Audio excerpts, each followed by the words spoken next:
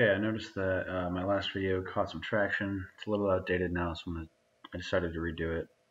So here we go. We're going to create a topography in SketchUp and then transfer it over to Rhino so you guys can 3D mill it, you can 3D print it, do whatever you got to do with it in Rhino. It's a little bit more adjustable as well. So to start off, I'm going to go to File, Geolocation, Add Location. So I picked a really hilly area. This is near Denver. Just something that shows the topography pretty well. I'm going to do it right off 285 here. Select the region. You can scale this up, down, whatever you're going to do. I'm going to scale it. Just keep it there. It doesn't really matter. Import your site. So it shows up as a flat. Go over here to the Layers tab. Location snapshot, turn that off. Location terrain, turn that on. And here you can see the terrain. It looks like a bendy piece of paper right now. I'm going to select it. Go to Export, 3D Model. I already had one in here from the test. So I'm going to name this in a folder called from SketchUp. Do an STL file. From the STL file, go to Options, Export Only Current Selection. This would ensure you don't have to bring in this location snapshot in there. File format, binary is fine. Swap X or YZ coordinates. Some programs require this, Rhino does not. Then I'm in America, so I'm using feet. Then you hit OK. Make your name, export. Yes. Go back to Rhino. I'm going to import, just type in import. Importing this, and it will pop up some options. Here's your options here. STL model, whatever you did your last model in, so say I exported it to feet, use exported to feet again. I have a bunch of different ones, but I just always do feet. And I keep this stuff the same, just hit OK. So now, looks like we have the surface in here. So if I actually go to shaded, actually go rendered, you can see it's not perfect. You got some of these divots in here that don't look very good. We're going to fix that. Alright, so next step is going to be contour. Contour creates a bunch of lines. If you haven't used it before, it basically just creates a bunch of lines. Select your base point. This is just selecting the direction. So hold Shift and hit up. And then distance between contours. This is a pretty large topography that I just pulled from SketchUp. So I'm going to do probably 10. That's probably still not enough. We'll see what happens. Yeah, I'm going to cancel that. That'll take forever. Contour, select the object by contour, type in your direction, hold Shift up. You're going to do both sides, so it doesn't really matter which one you start with. Distance between contours, now that was a little much, so I'm going to do 50. That's better. You want it to be even enough space where it pulls all that information, but not so close to each other where it slows your computer down or slows the processing down. So we're going to do that one more time.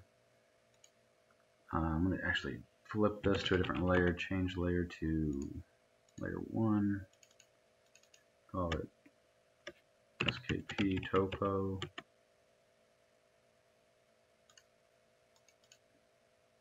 We'll lock it. And then the contours that I have selected right now, we'll just keep those on default for right now. Alright, so I have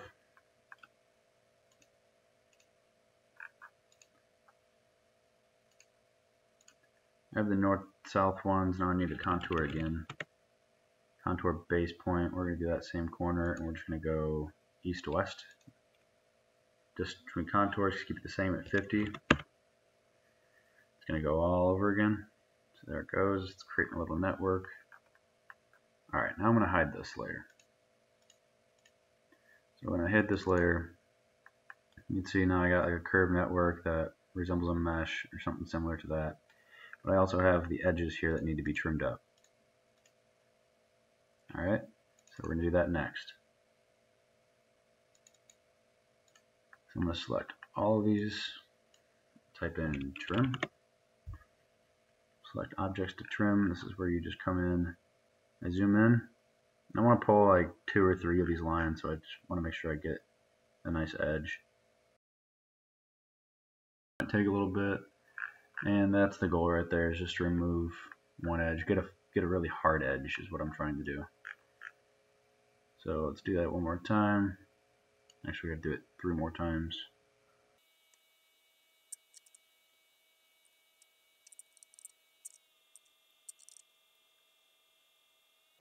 Alright, I got all that cleaned up. I'm going to hit enter. It finalizes my curve, and now I got a nice little cleaned up version. You can see it's got hard edges. That's what we want.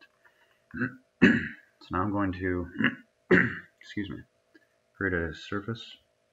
So it's net work surf. There it is. Select curves and network. Boom.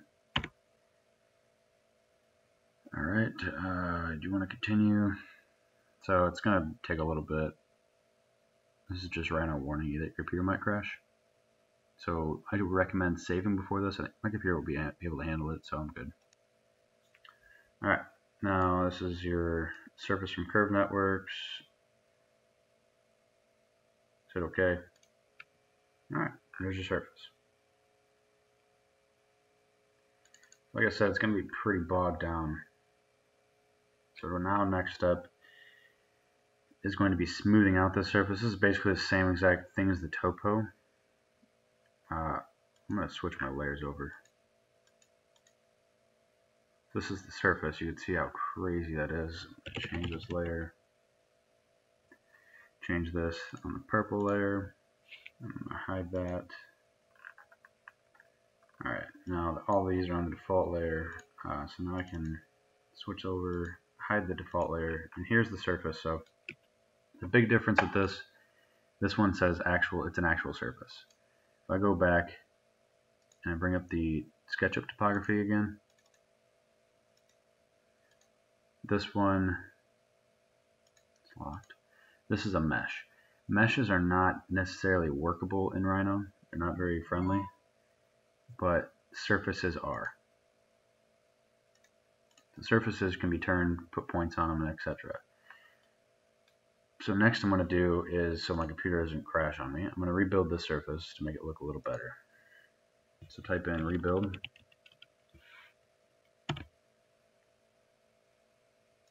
And this describes how many U points and V points. That's basically your X, Y, how many points are in this thing. So 70, you're going to have to mess around with this. It depends on how big your topography is, but you want them to be evenly spaced, similar to what we just did with the contours. I'm going to try 100, 100, and then hit preview.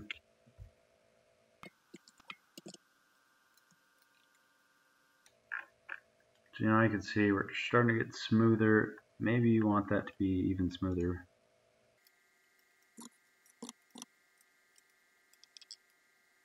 Alright, so now you can start to see what I'm talking about. Go to wireframe, this is actually easier to see. The goal is to make it smooth without distorting it too much.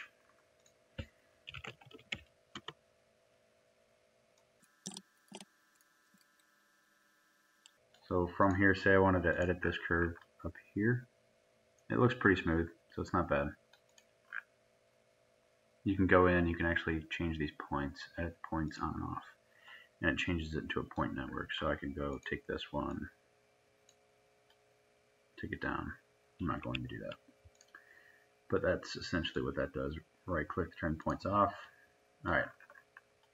So that's that. That's creating a surface that you can work with. The next step is going to be creating this to a 3D object. That way you can get it into your CNC Mill, 3D printer, etc. So what that's going to look like, I'm going to go to the top, create a box. Create this box that looks something like this. You want the box to be bigger than the actual object you're going into, because what you're going to do is use this purple object as a trim. So you're going to make it taller, but you're going to make the insides just a touch in. So I just want it to be a touch in. The reason being, as you can see here, you want it to actually cut the surface. If it's the same, you might get a Boolean error. So I'm just pulling these objects in a little bit, and then what I do is I select. So here you can see the surface.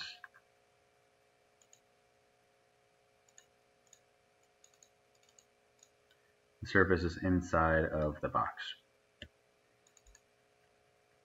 Alright, from there you go Boolean split, select cutting surfaces for poly surfaces. That'd be this surface is what you're cutting it. This is the object you're cutting. This is what you're cutting it with. Then once that's done, you hit enter. So it says create meshes. So now you have two surfaces. One here, which is the top half. Delete this, and you have the bottom half. So I'm going to hide this purple layer. Now I have my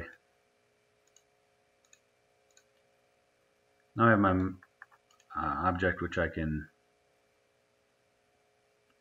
use to CNC mill. From there, say you want to scale it down. I want to take this and do 0.01. Now I have an itty bitty site.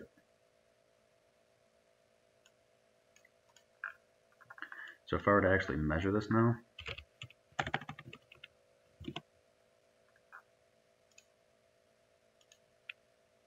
that still equals 63 feet. So if I were to put this on a CNC mill, you must have a massive CNC mill. But from there, now I can export this to whatever the CNC mill takes, which is usually STL file, and you can export it that way. So there's that. There's your little site. There's your massive site. You can go and import this into, like, say, Revit or something like that and model on it. To check to make sure you did it right, type in volume, and it will show you what type of volume you have. If you don't get that right, let me go back to the smaller one.